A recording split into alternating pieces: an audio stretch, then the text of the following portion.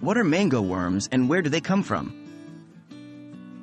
Hello everyone! Today we're going to delve into the fascinating, yet slightly unnerving world of parasitology, by talking about mango worms.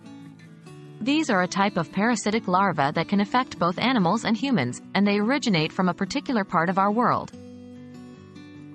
What are mango worms? First things first, what exactly are mango worms? Mango worms are the larvae of a type of fly known as Cordylobeia anthropophaga, or the tumbu fly. Despite the name, they aren't actually related to mangoes at all. The name comes from a misconception because they were first discovered in the region where mangoes are grown. These larvae are small, but they have a very big impact. They are parasitic, meaning they depend on a host to survive. In this case, their hosts can be a variety of mammals, including humans. How do mango worms infect their hosts?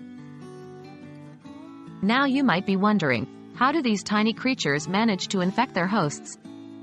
The process starts when the adult tumbu fly lays its eggs on the ground or on damp clothes or beddings. Once these eggs hatch, the larvae can penetrate the skin of the host. Once under the skin, the larvae grow and develop into a stage known as a pupa. After a while, the mature larva will leave the host's body to pupate in the soil. This cycle can cause a lot of discomfort and even pain to the host, as the presence of the larva under the skin can lead to swellings known as furuncles. Where do mango worms come from? Now, let's talk about where mango worms come from. The tumbu fly, and consequently the mango worm, is native to certain regions of Africa, particularly in the sub-Saharan region. This includes countries such as Uganda, Nigeria, and Sierra Leone, among others. However, due to travel and transportation of animals, there have been instances of mango worm infestation in other parts of the world.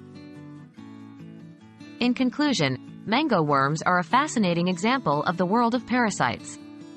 While they can cause discomfort and require medical attention, understanding their life cycle and origin can help us to prevent and treat infections. Remember, if you're in an area where these flies are common, take precautions such as ironing your clothes and bedding to kill any eggs, and avoid walking barefoot. Thanks for tuning in, and we hope this video has shed some light on these unseen invaders.